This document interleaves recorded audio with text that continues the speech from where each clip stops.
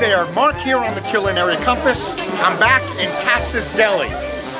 Katz's is one of the oldest delis in New York City, a Jewish deli, so you're not gonna find any schwein here, you know, pork.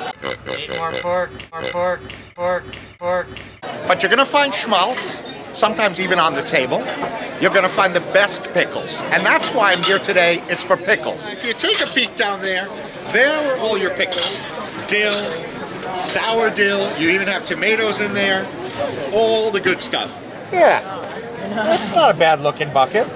Thanks, man. All right, so I'm getting my pickles packed up by my friend here. What's your name, man? Chris. Well, how long have you been working here now?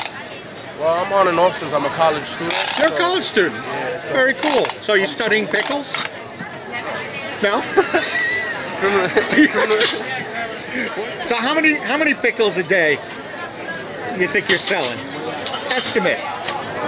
More than 1,000? Yeah, you could say that. Probably more than that. Probably more than 1,000. That's what people love here. Yeah. Straight pickles. Yeah, they're awesome. Yeah. They're the best. Oh, do you sell the really sour ones like I'm getting? Yeah. Or the dill or the half? What do you? Half sour. Half sour is the most popular. Half sour. Half sour. All right. Do you think that the people who come in who get the sour pickles are sour people?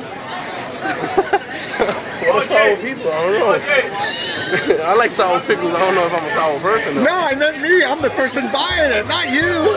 I don't know. Are you a sour person? No. Do I look sour? Oh, not that. No, you don't look sour. All right, man. Sounds good. You're saying just the right thing.